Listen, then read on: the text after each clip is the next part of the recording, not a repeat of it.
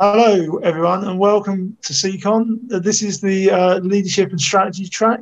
I'm really pleased to welcome Simon Wardley back again. He presented last year. If anyone hasn't seen that, go to my SEACON channel on YouTube. It was an amazing talk, and Simon's gladly coming back to talk to you again and talk about mapping in the new normal. So thanks a lot, Simon. Over to you. Thank you, Barry. Absolute delight to be here again. Thank you ever so much for inviting me. Okay, we've got a short amount of time, and as per normal, far too much stuff to go through. So I'm going to start by, first of all, sharing a screen. Hang on a second. Hopefully you can all see that. And so I better get started. Right, so mapping. Okay, well, what I'm going to talk about is the origin of mapping, and then we're going to get into its use, and then I'm going to talk about some of the new norms. So the origin of mapping is here. It's me as the fake CEO. I was running a company. I hadn't got a clue what I was doing, but we were profitable. Revenue was growing, but I was clueless. And so I was worried that everybody would eventually rumble that I was clueless, despite the fact that I used to write all these wonderful vision statements and everything else. I would have things like this: our strategy is customer focused. We will lead an innovative effort in the market through our use of agile techniques and open source. This was back in 2003. It was great, except for I'd simply copied it from another company and changed a few words. Anyway, so I was a bit worried that people would rumble, so I went around recording other CEOs talking about strategy, and I used to record the short words they used, and I called them business level abstractions of a healthy strategy, or BLAS for short. And I've done this every couple of years, and these were the common BLAS from 2014: digital business, big data, disruptive, innovative, collaborative, blah, blah, blah. And then what I did was I grabbed lots of companies' vision statements and strategy documents and things like that and smashed them together and created what I called the BLA template. So our strategy is BLA. We will lead a BLA effort of the market through our use of BLA and BLA to build a BLA. And then I simply smashed the BLAs and the BLA templates together and auto-generated 64 random strategies. I've done this many, many times. So the last time I did this, I had 64, things like this: our strategy is customer focused. We will lead a disruptive effort of the market through our use of innovative social media and big data to build a collaborative cloud-based ecosystem, blah, blah, blah. And so I sent it around. I got about 400 responses of 3 basic types. The first being, this is the exact wording from our business plan. The second being, I've seen 2 of these used already. And the third being, are you for hire? So not only was I making it up, I was coming to the sneaking suspicion that so was everybody else. Anyway, this is all Creative Commons. A friend of mine's put this online, strategy Mad Libs. If you just type the URL, it will automatically generate you a strategy based upon nothing whatsoever. If you want to pretend it's got some advanced AI, blockchain, or consultant behind it, go ahead. But it's simply just smashing words into templates. And if our strategy is collaborative, we will lead an open effort of the market through our use of big data and social media to build a digital business. Well, that sounds exciting. If you don't like it, simply just press refresh. It'll create a new one. Anyway, so I was there thinking, I don't know what I'm doing. I'm making money. I'm not sure everybody else knows what I'm doing. Help. And I read every book I could find on strategy, got nowhere. And so I was in this bookshop going to buy the latest new books on how to do things on strategy, whatever. And the bookseller said, had you read Sun Tzu? And I went, no. And they said, you should buy 2 copies, because they were very clever. And so they got me to buy 2 different copies. And the good thing is they're translations. And so they're both different. And in the reading of the second one, I noticed something. When Sun Tzu talked about strategy, he talked about 5 factors that mattered in competition. 1, have a purpose. 2, understand your landscape. 3, understand the climatic patterns changing your landscape. 4, understand doctrines, principles of orientation, how you organize yourself. And finally, you get into the leadership bit, which is all about gameplay and where you take action. And then I came across John Boyd. And John Boyd created something called the OODA loop. So you've got the game, your purpose. The first O of the OODA loop is to observe the environment. And that's what landscape and climatic patterns are about. And then you orientate yourself around this with doctrine, and then you decide where you're going to attack, and then you act. And it's a cycle. And the more you go around the cycle, the better you get at this game. Now, there are two whys at the heart of the cycle: the why of purpose, my moral imperative, and the why of movement. Why do I make this choice over that choice? Now, in order for this to work, you've obviously got to understand the landscape. And so I took an interest in landscape and mapping and things like that. I started going back through all these old military books, and it took me back to things like the Battle of 𝗦𝗃𝗶𝗆. So Themistocles, ancient politician, Greek general, had a problem. The Persians were invading. And so what they decided to do, or what he decided to do, was to block off the Straits of Artemisium, force the Persians along a coastal road into a narrow pass where a small number of troops could defend against a larger force. Now, there are about 170,000, or roughly, Persians. There are about 4,000 Greeks, including 300 Spartans, and that's where we get the story of the 300 from. Now, I thought, right, well, how do I do this in business? And I thought, well, sorry about this, I tend to use SWOTs. So I decided to write a SWOT for Themistocles. So the strength: a well-trained Spartan army, a high level of motivation not to become a Persian slave. Weaknesses: the ephors might stop the Spartans turning up. A truckload of Persians are turning up. The opportunities: get rid of the Persians, get rid of the Spartans. We're Athenian. We actually hate the Spartans. And the threats: the Persians get rid of us. And the oracle says a really dodgy film might be produced a few thousand years later. So I thought, well, what would you use to communicate determined strategy in battle? Position and movement described by a map, or some sort of magic framework like a SWOT diagram. And I thought, gosh, I'm using SWOT diagrams. And I thought, what I need to do is use a map.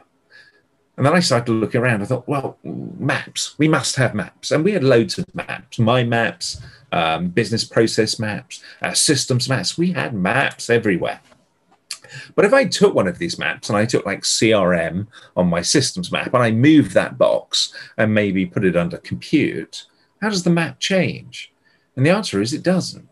It doesn't change because it's not a map, it's a graph. If you take a geographical map of the world and move Australia and put it next to England, of course, the map has changed, but not in this case. And that's because it's a graph. So better explain the difference between graphs and maps, because unfortunately, everything pretty much that we call map in business is actually a graph. The three diagrams at the top are actually graphs, and they're all identical.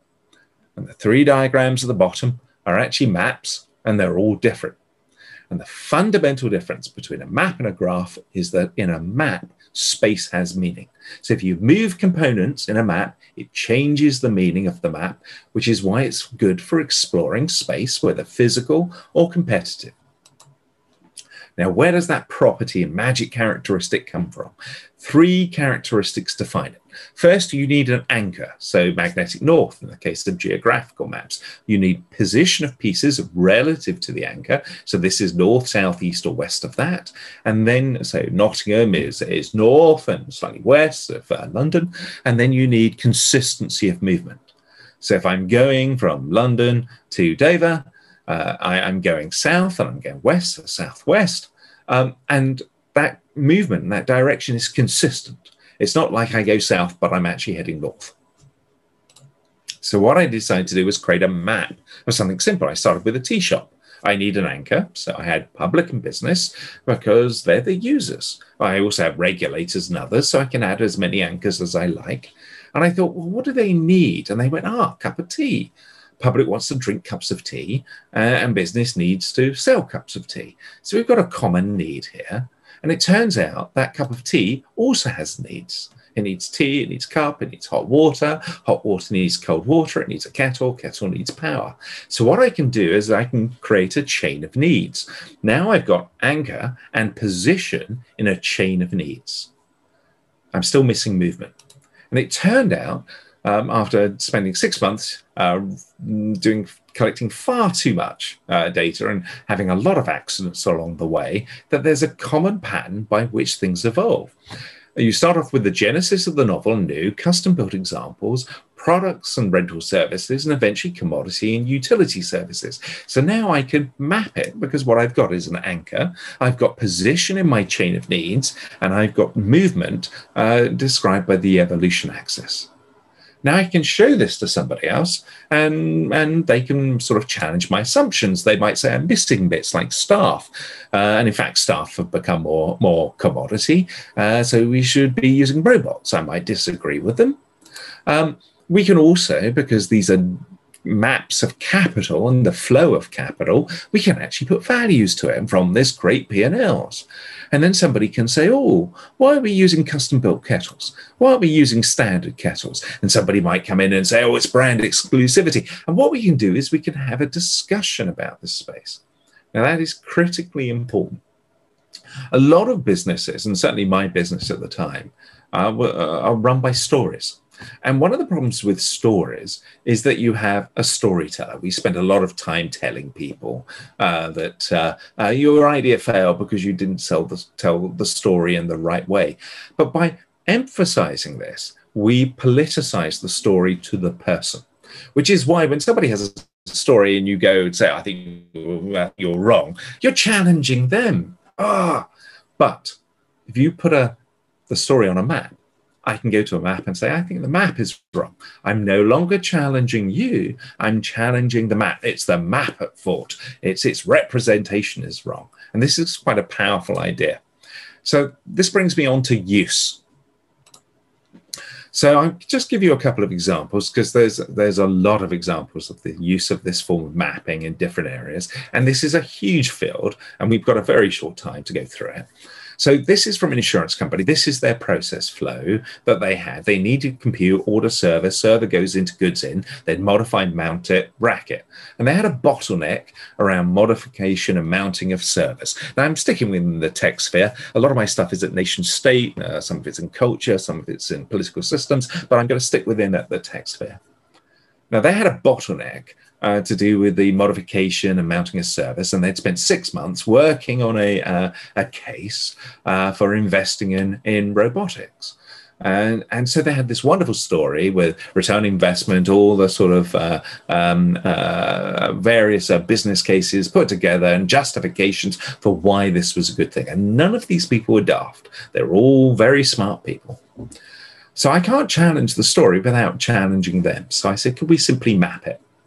It took them about 15 minutes, and this is what they did. They went, user needs compute, compute needs order server goods in. That's all sort of more commodity stuff. I would disagree with them, compute as a product. I would say it's more commodity, but that's okay. And then they went rack, mount, modify. Now I was simply able to go, why have you put rack in custom build? And they went, oh, we have custom built racks.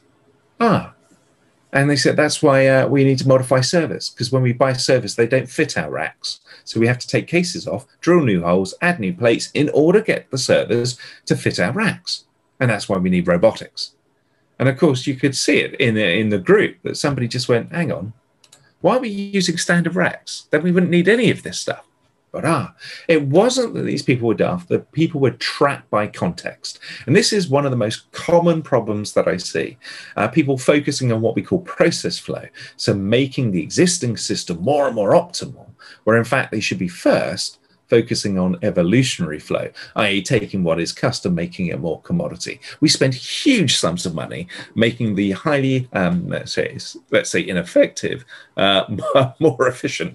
It's better to start with making the ineffective more actually effective.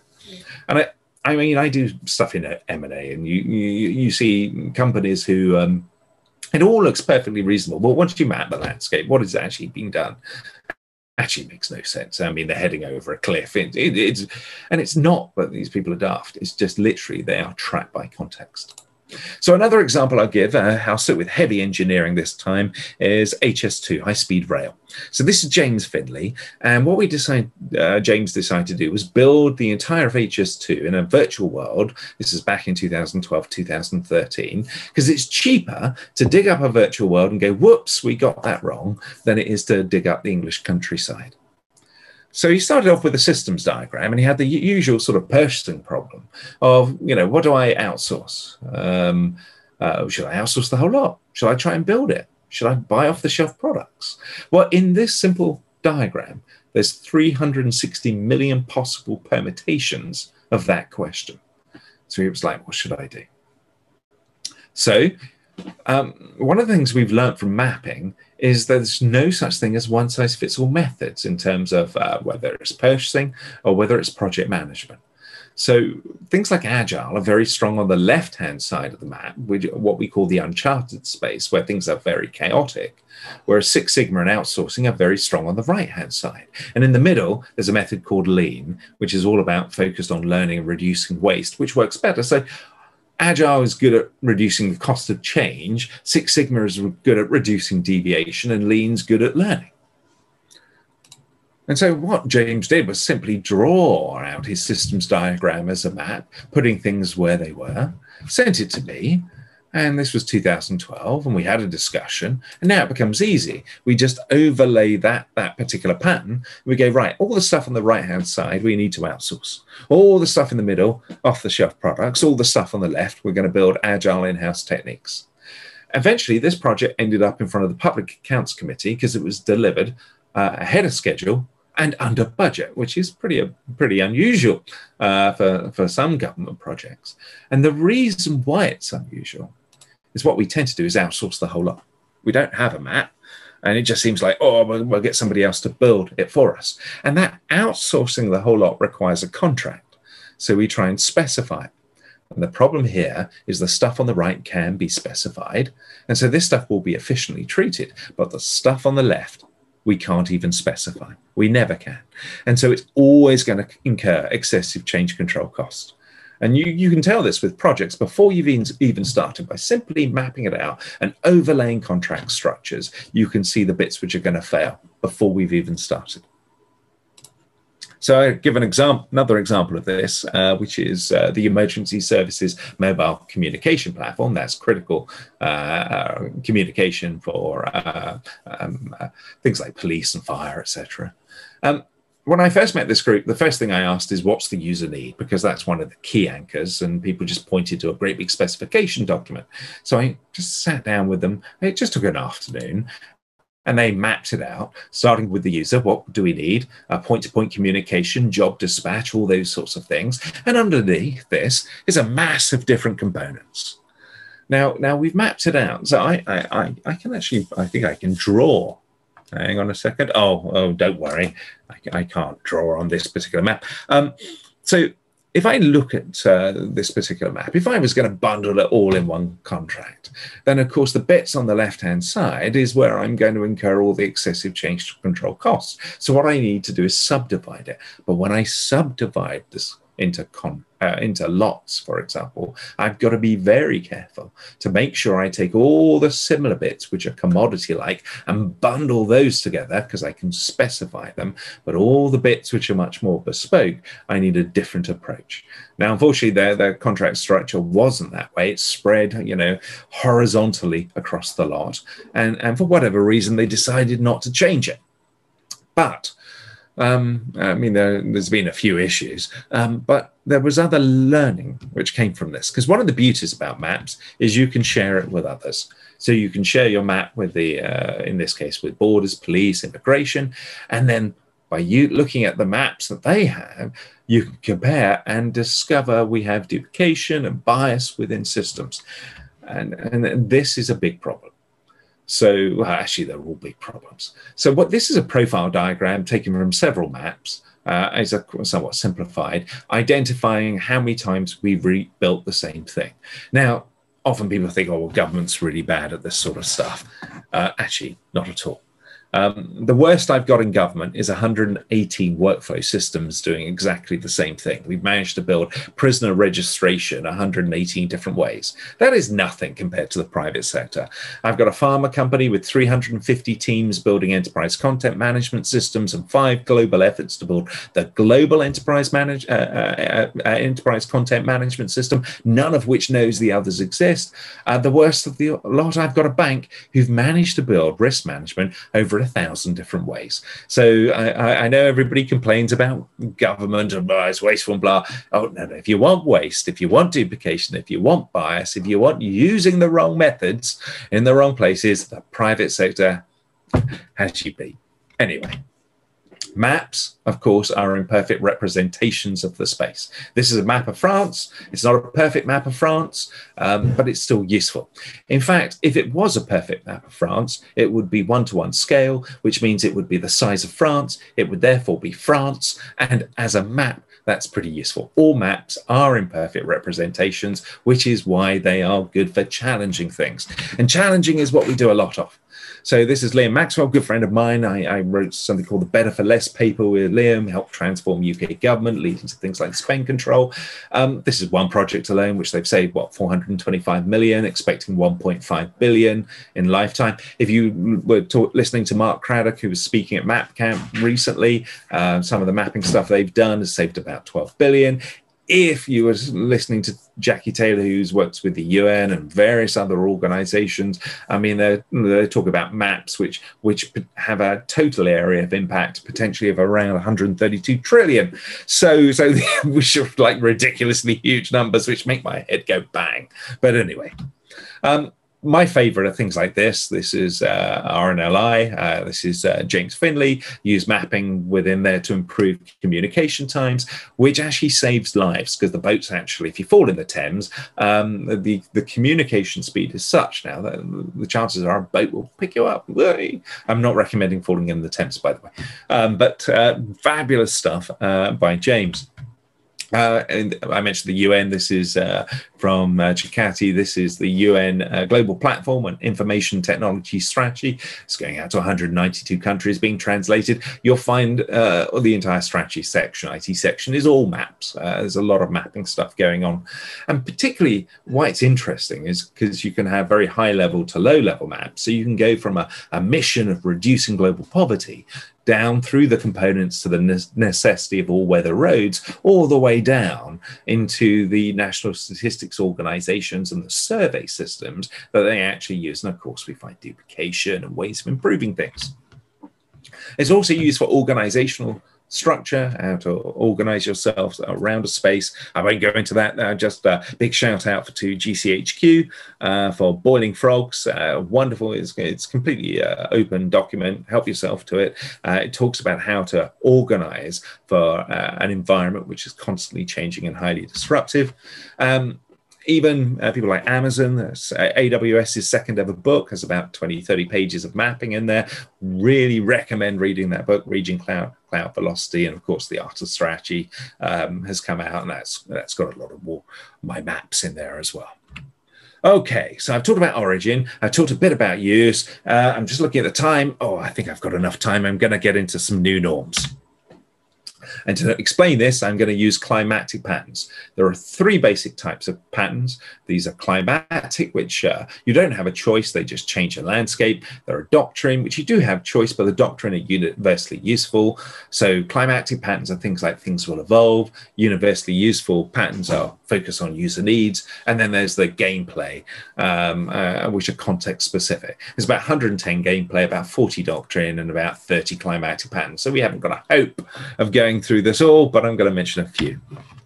So this is a typical computing stack from the user: application, best coding practice, runtime, operating system, best architectural practice to compute.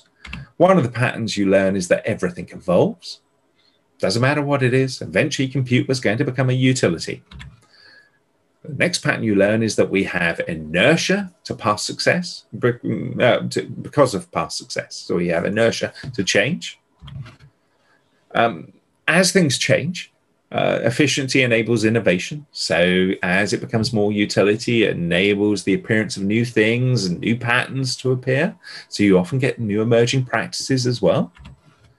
And this also enables the creation of new higher order systems of worth and value. So things like, as electricity became a utility, we got things like computing, we got the radio, we got electric lights.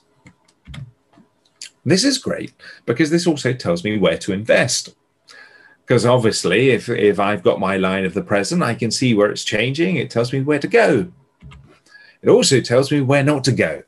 I don't invest in the stuff stuck behind inertia barriers. One of the interesting things about Netflix and Blockbuster is Blockbuster was first with a video ordering online, first with a website, first with video streaming, but it went under, even though it was first. So it out-innovated everyone, but it went under.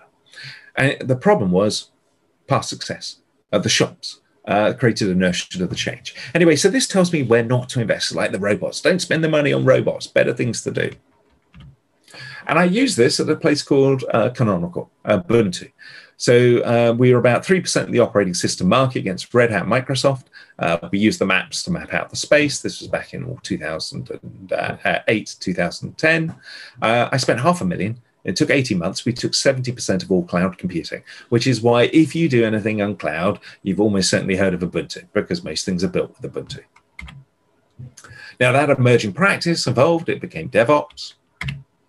We gave it a name. Today, the runtime is evolving. It's becoming serverless. This is things like Lambdas.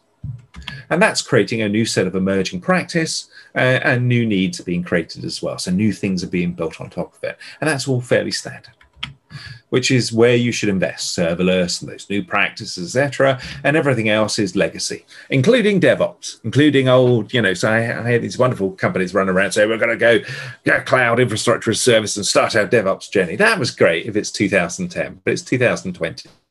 And that journey is going to take you 7 years. And by the time you've got there, you'll have built the new legacy. So not the best move to be making at this moment in time. So that's the other thing. Strategy is iterative. So what was a good idea back then is not a good idea now. Now, this is a very, very common pattern.